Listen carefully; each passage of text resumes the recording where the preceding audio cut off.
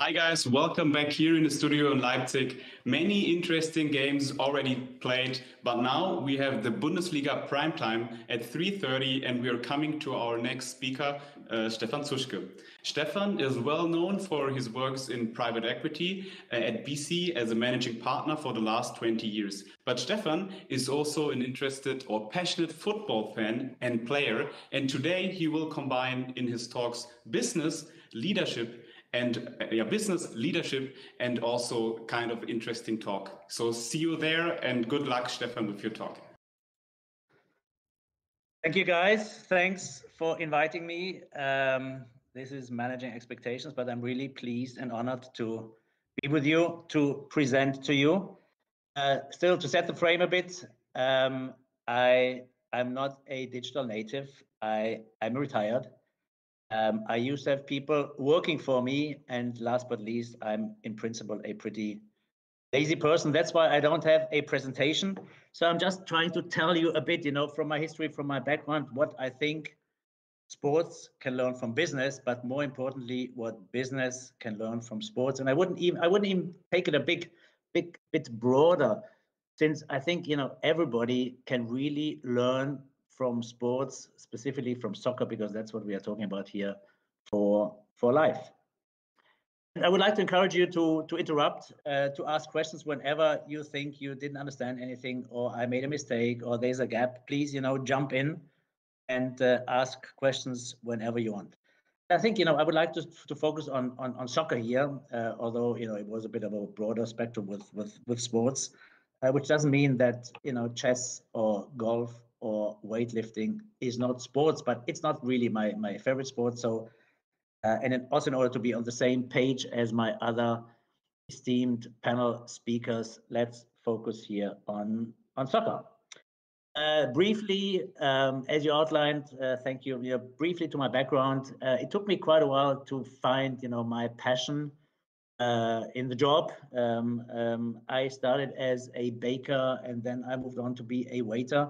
And then one day my grandma said, "Come on, can't you do anything, more, reputable, which I can share with my friends?" So she took me to the local bank where I made a 2-year apprenticeship. And then, the way life goes with quite a lot of serendipities and lucky accidents, I came into private equity. And initially Munich for a few years, but for the last 26 years in Hamburg.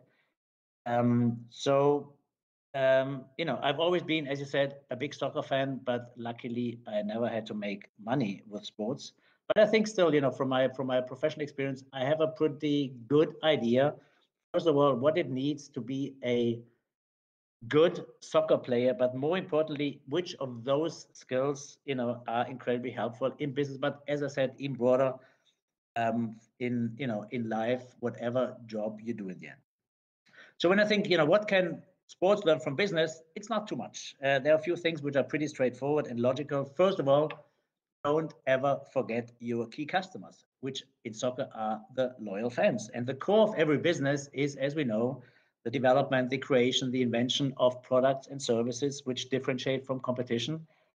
And this is key, which can be sold in the market to existing and new customers, and ideally with the goal of making some money. And the idea of the Super League is a wonderful example of what you should not do. Create an artificial construct. Yeah, don't have to be Einstein that the only principal goal of that construct was to make more money. In addition, the plan was to exclude a key component of sports, which is competition. I mean, how can you plan a sports event, a project where no team can be demoted, no team can be promoted? Every participant has a guaranteed cash in, which is even in excess of what the Champions League winner makes during the whole tournament. So I think in the end, we were all a bit, surprised. This thing was made up for disaster. We were surprised, or I was surprised, and I'm sure some of you too, how many smart, successful people, bankers, sponsors, managers came up with this idea after a lot of working, thinking, and pain. And the result is known. The whole idea was buried roughly 48 hours after the launch. And, they simply forgot to think of their key customers, which are the fans. Another principle, even simpler than that, and it's logical and self-explanatory, you should not spend more money than you make. But although this is really a simple principle, some just don't get it, which again is why some of them need a super league to get out of trouble. But I think these are very basic commercial issues, which I think at least some sports team should learn and could learn from business. But I think I would like now to move to the other side, which I think is more telling and is more excited to just see, what can business learn from sports, from soccer. And as I said in the beginning, this is a bit comparable to what I keep telling, at least to my older kids who are roughly in your ballpark, 26 and 28. I hope it's easier for me to convince you than my kids, because they just tend not to listen to their parents. But I try to give them, some key messages which also are related to sports and to soccer, which helps to be prepared for real life and for professional life. First of all, whatever you do, you always deal with people. Some you like, some you don't. Whereas you can choose and pick your friends relatively freely, you just cannot always pick your business contacts, your business relationships. But you have to deal with them. So, I think from my perspective, some of the key aspects which make professional life easier, and in the end, make you more happy. And if you are more happy, you are more successful. First of all, and that's really a key point, first, you have to be authentic. And coming to soccer, Thomas Müller, to me, is one of the most authentic players I know. He is just himself. The way he talks, the way he plays, the way he leads, he is incredibly authentic. And that's why people love to follow him, love to listen to him. You have to be authentic. You have to be yourself. You have to maintain a certain level of modesty, because whatever you do, you are always only part of a team. You just cannot pretend, to be the most self-confident guy if you're not. You can't pretend to be, extroverted if you are, a very shy person. You cannot pretend to be a team player if you are an egomaniac. So you have to be authentic in order to be convincing, in order to play, to really get people behind you. And also, that's my opinion. If you are authentic, if you are, your own, you are more convincing, you have more fun. And when you are convincing and you have fun, you are successful. I'd like to bring in, if okay with you, here and there some anecdotes from my business life. And I think one nice example where authenticity and modesty played a role was a process. One side sentence, I assume most of you know what private equity is. In the end, it's about buying and selling businesses. Buying is, in 95% of cases, a big competition. So we were in a competition for the acquisition of a company, and management was allowed to invite a few players just, for an introductory meeting to present ourselves. So I don't know, they invited maybe 6 or 8 players. So we went down there to Bavaria, which funny enough was the village where Thomas Müller was born, but that's only a side aspect. So we went to this company, we presented ourselves, and then when we came home, I wrote a letter, a personal letter, handwritten to the CEO. And in the end, when we won the deal, he told me, you were the only one from 8 invited parties to write a letter to me, which to me is the most obvious thing to do, just to thank someone and to be authentic and to be modest. So we still had to go through the process, but since management, after that letter, and there were some more things, someone, liked us and favored us, we still had to go through the process, but management always has, some tools and ways to give you another hint here, to tell you, look, here is an upside, which is not part of the business plan. So we could be more aggressive in the bidding, and in the end, we won the deal, which is, we still own it, but, it looks like a pretty good deal. So this is something where, I think authenticity, modesty, plays a role. And again, authenticity, I think, makes a really, really good, successful soccer player. Second point, you have to integrate. You have to be a team player, because there are very, very few things in life which you can do just exclusively on your own. You need a team, you need assistants, you need employees, you need colleagues, and they only work for you. They only accept you, they only like you, they only learn from you and know they have a perspective if you are a team player, if you really integrate them in your team. Third point, also important, you need to be able to take decisions. And I think soccer is a wonderful game. It's a constant flow of decisions, where to play the ball.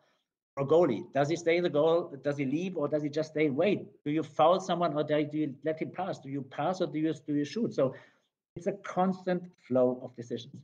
This is something which you need in life. You can always say, if I don't take decisions, I don't make mistakes. Wonderful, great, yes. If you don't take decisions, you just don't move. You are stuck. So you need to take decisions at the risk of making mistakes. Coming to I think, nice example of where a mistake or, just a failure really fundamentally changed something is Bayern Munich, surprisingly. If you remember the Champions League 2012, we played a phenomenal semifinal against Real Madrid. We won on penalty shootout away in Madrid. I was in the stadium. It was unbelievable. And we made it to the biggest desire of our Munich. We made it to the final in Munich, the so-called Finale da Home, in 2012. We played against Chelsea. We dominated the whole game. The whole game. I think Thomas Müller scored, I don't know, half through the second half. And then a few minutes from the end, Drogba, he scored after a corner with the only real opportunity these guys had. We went into extra time. Robben failed on a penalty. So we went into the penalty shootout. And when you saw the players after the extra time, when they were selected for the penalty shootout, when Heinkes was looking for 5 players to shoot these damn penalties, you saw everybody, turning their back to him. They just didn't have the self-confidence. They didn't have the energy, the positive energy to shoot these penalties. In the end, the end, Manuel Neuer had to shoot and he scored, and Bastian Schweinsteiger with the last penalty, he just tipped it against the post and we lost. So this was a huge foul, but the result of it, and this is the amazing thing, the result of it, they stood up, they made a few changes, they brought in players like Javi Martinez, but more importantly, they worked on the attitude, they worked on the self-confidence, they worked on the team spirit. And the result, I think, is well known. We won the Champions League in 2013 against Dortmund, Robben scoring the decisive goal 2 minutes from the end. And since then, we won the Bundesliga 9 times in a row. So you see, you learn from a disaster, from a defeat, from a mistake, but you can turn out much, much stronger. And I think this unconditional willingness to win, never accept that the second place is okay. The constant proof and the self-confidence which they have that they can win almost any game, this makes them so dangerous. Flipping to my hometown here, Hamburg, this is the other extreme. We have a team which is called Hamburger Sportverein, which is, the #1 here in Hamburg, at least that's what they think. They always thought for 50 years they can never be demoted to second division, but it happened 3 years ago. And since then, the expectations are so high for them, of the whole city, they have to get back to the first division. They were heading the table, leading the table, I think, all 3 seasons in second division. And in the second half, they just failed. They just failed because they don't have the spirit, the team spirit. They don't have the self-confidence. They don't have continuity in management. So I would take almost any bet that they will stay down there for at least another 3-4 years until they completely remodeled and rejuvenated the team. Back to Bayern. We had seasons over the last 9 years where we were back by 9, 10, 11 points. But somehow, this total willingness and this confidence that they can always win makes them so strong. Another example, which I just find amazing, we played in Leverkusen away and were 1-0 down. Leverkusen was the leader of the table. And then who else? Lewandowski scored the 1-1 2 or 3 minutes from the end. And then instead of saying, we are tied, away with the leader of the table, they could have said that's enough. But no, what did they do? They speeded up. They opened up the game. They speeded up. They fought. And who else? Lewandowski scored the 2-1 in the 92nd minute. Last example, which is almost my favorite, since it happened here in Hamburg. It was the season 2000-2001. Last game of the Bundesliga.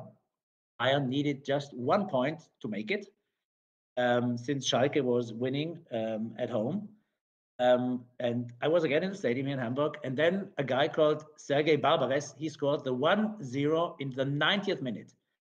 Any other team would have collapsed and just not gone up anymore. And what happened? Oli Kahn, he took the ball from the net, he put it to the middle point and said, come on, guys, we have 3-4 minutes to go, we can make it. And then, and this is another thing which I think is amazing, then we had this indirect free kick in the 93rd minute. Effenberg was there, Kahn was there, and Effenberg, who was the leader, he told Patrick Anderson, come on, guy, you shoot. Everyone said, why this guy? He has never scored a goal for Bayern Munich. Effenberg, he delegated responsibility to this guy, which is such a crucial point, which makes you successful in business. You have to delegate, but not only delegate work, but responsibility. So he delegated all his responsibility as a captain to Patrick Anderson and said, you shoot. And what happened? You know it. I've seen this goal 1,800 times. I still don't know why he scored, but he scored. In the last second, he scored, and they won the Champions League. And the poor Schalke, champions of the hearts, as they were called, they were the ground. So anyway, back to business. What I would say, you have to be competitive. You have to want to be the number one. Even if it's only a small niche in a small market, you need to have this willingness to be number one, because market leaders, first of all, they make more money, and I think this is the key point, market leaders, this is where you get the best people. Good people always want to go to the leaders. Maybe everybody wants to play for Bayern Munich. If there is a war for talent going out in the market at the moment, in almost every profession, you have to be a leader to really get the best people. So that's why I always like to hire people from team sports, because I needed winners. I needed people who wanted to win. And I think I always would have loved to do my interviews on the soccer pitch, because there I think you are authentic. When you see someone fighting, when you see someone, how aggressive he is, how he leads a team, how he integrates, whether he's happy if another team member scores, this is really something where you think this makes a difference. Coming back to decisions. Am I running out of time? Sorry. Talking about these decisions, I skipped one episode. Talking about decisions, I told you about soccer, which really, it is an event where you are constantly faced with decisions. And again, I remember the goal with Joshua Kimmich scored in Dortmund last season, 1-0, the one and only goal. He stood 20 meters from the goal, and he saw, I think just with one eye, in a millisecond, the goal is a bit away from the goal. And he took the decision to shoot, and he just touched the post and went in. And anyway. Another point, communication. Communication is critical, and you learn it in sports. You have to communicate. Why is Thomas Müller such an important player? Because he is an amazing leader and communicator.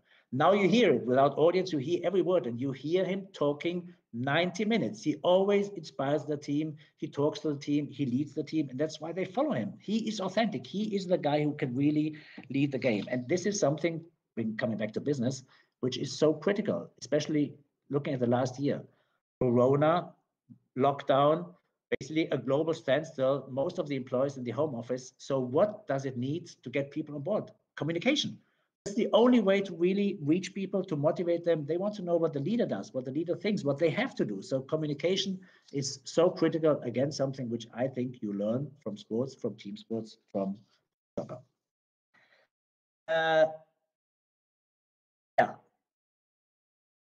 So, Thomas Müller, wonderful leader, but you don't have to be a loudspeaker and, Radio Müller, as they call him. You don't have to talk all the time. Another example is Philipp Lahm. Philipp Lahm, with his size of 176 centimeters, in his youth, people even said, you shouldn't go into soccer. You're not a soccer player. What happened? He became the captain of the national team and of Bayern Munich, because he has a natural authority. He almost doesn't make any mistakes. He's not a loudspeaker, but he has everybody's respect. And I think the best thing which he did, he retired at the peak. Became world champion in 2014 in Brazil. And the day after, he announced, I will stop playing for the national team. And he said, I'll play another season with Bayern Munich, but then I'll leave. And this is so amazing. And this is something where I think business can learn a lot. Look at Wirecard. What's the key problem in Wirecard? Supervisory board. Their only role is to control the management. The management, they were criminals.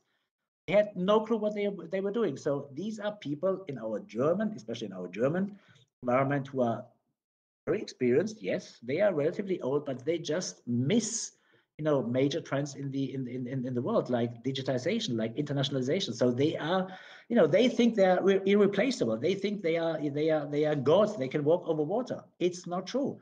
That's why I think people should learn from Philipp Lahm and really retire at their peak, not when they get carried out of their office or when people say finally they leave. So I think this is something where you can really learn from soccer. So I think I'm running out of time. So I'll skip a very nice paragraph, but I'll just summarize. No, I think one point is really important, and this is also soccer. It's you have to be, you need to have fun at work. And I'll tell you one last episode. It was 2006 World Cup in Germany. And we had exclusivity for one transaction. So we knew where we had to deliver a certain price within 6 weeks. So go through the whole process with our investment committee. So we had 6 weeks to hand in a final binding offer. And it was in the middle of the World Cup. So we basically locked ourselves in the office for 6 weeks. We had a big TV. We had every second day a fresh barrel of beer. But we were very focused on work. We really worked our asses off, but we always made a break when there was a good game or when Germany was playing. This was so motivating. This was so integrating for the team. And in the end, we won the deal. We made the deal. And again, this is a key part. If you take all these parts together, the team spirit, the motivation, the willingness to win brings you to success. And when you're successful, nothing brings a team closer than success. When you're successful, you really keep loyal people. So if I may summarize, the key ingredients of a successful soccer team, which are all essential for success in professional life, are, from my perspective, authenticity and credibility, leadership skills and team play qualities, and delegation of responsibility. Then it's communication, sharing of knowledge. It's to be decisive, ability to take decisions. It's the absolute willingness to learn, to improve, and to win. And it's a favorable work environment. And I think with these ingredients, you will be successful. And once you're successful, you get the best people and you continue to be successful. And just building the bridge, I'm finishing up, building the bridge to the next speaker. Congrats to Ilya and his team, VfL Bochum. I think most of what I just mentioned is true for Bochum. I was not too surprised that they made it to first division because they are an incredibly authentic, if I may say, a beer and bratwurst based club in their region. They have an incredibly wide and loyal fan base.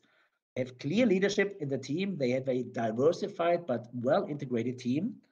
And they have a really disciplined management with clear roles and perspective for the players. So I think we will have fun with them in the Bundesliga. They match most of the ingredients which I just tried to summarize.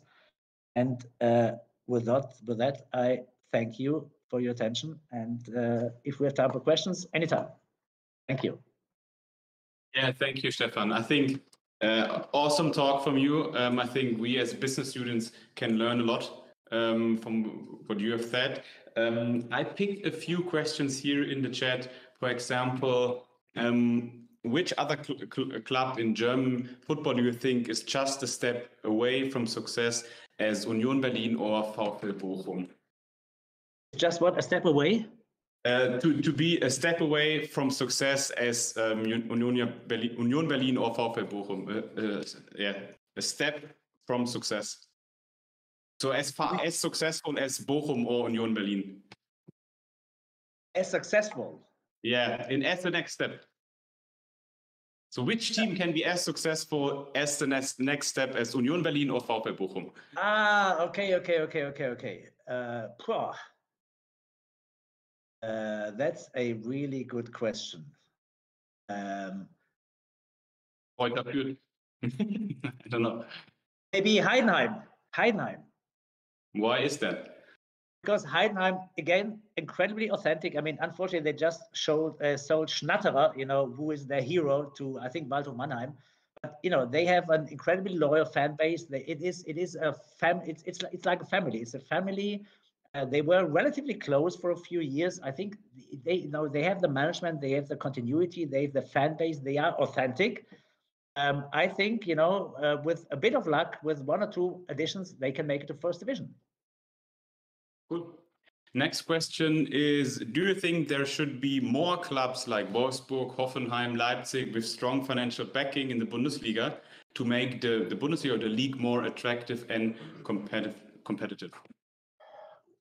I mean, being a Bayern Munich fan, I wouldn't mind winning the Bundesliga for the next 50 years. But I think it is good to have competition. It is good to have really credible competition. So I wouldn't mind. It has to be somehow fair. It has to be, equal for everybody. But I think yes, that's what it needs. I mean, in the end, we need audience. We need attention. And this only comes with good teams, with close matches, with an exciting and close championship. So yeah, I wouldn't mind. And in the end, we have to think international. We can't always just stick to our barriers and say it's Germany and Germany should be the only country which plays fair. No, we need support. It has to be in a certain framework. But yes, I would be in favor, clearly. Cool, thank you. And maybe the last question is more kind of a personal question. Regardless of football or business, would you prefer to be the captain or the best player in the team? I think I would prefer to be the captain. Yes. Why? I really like to lead teams. That's what I've done for the last, not for all my career, but for the last 10, 12 years. I like to lead teams. I like to, to see the support of the young people, to see that they like to work with me, to see that they learn from me. And I don't mind if the others get the credit. No, as long as as long as you lead a successful team, I'm really happy to share. I'm always happy to share. It's wonderful to lead a successful team. It's wonderful, and I want to have the trophy. Cool. And I also thank you for sharing again. And I also get the information that we can have another question here. This is also an interesting question because it combines football and business.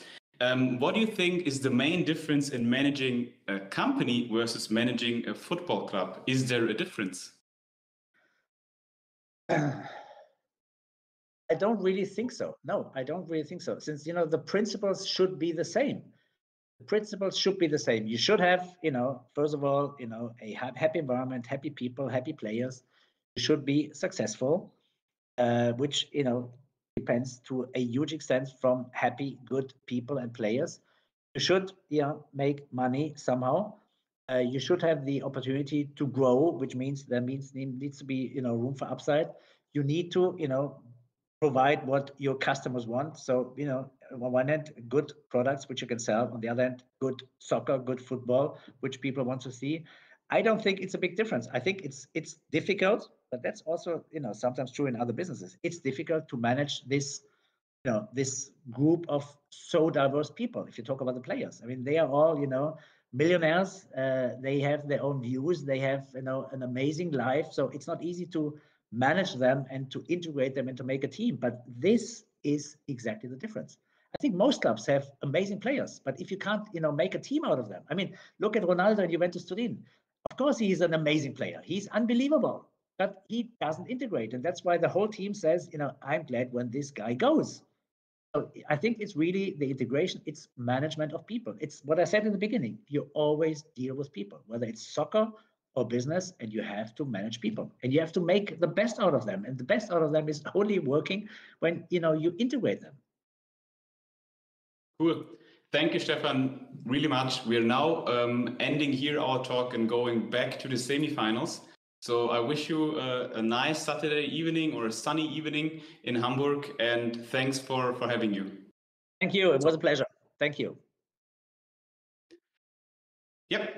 Back to the commentary. So have fun in the semifinals and see you on the pitch.